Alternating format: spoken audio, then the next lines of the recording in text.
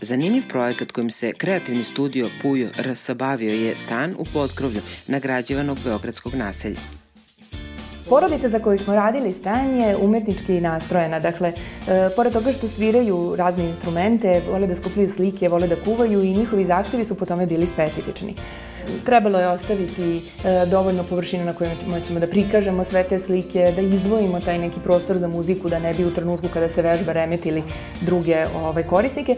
A opet, kada se kuva, morali smo da napravimo jedno ostrvo koje će biti sagledivo sa svih drugih pozicija u stanu, da bi to bila neka zajednička aktivnost.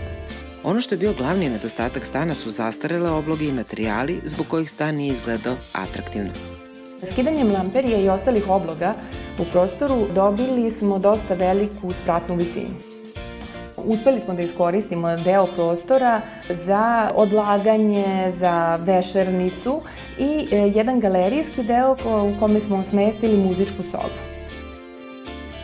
Biblioteka dobila novo mesto, a detalji koje je čine interesantnim prostorom su dijagonalne police i stara fotelja prepoznatljivog dizajna. Jedan od zahteva investitora je bio da upotrebimo dosta drveta u materijalizaciji. Nisu želeli lamperiju, ali su hteli da se pojave neke grede koje će da asociraju i koje će da pokažu u stvari koliko je to prostor u potkrovlju. Ovakvi prostori su svakako dokaz da i u užurbanim savremenim trendovima u stanovima mogu dominirati kako prirodni materijali, tako i umetnost.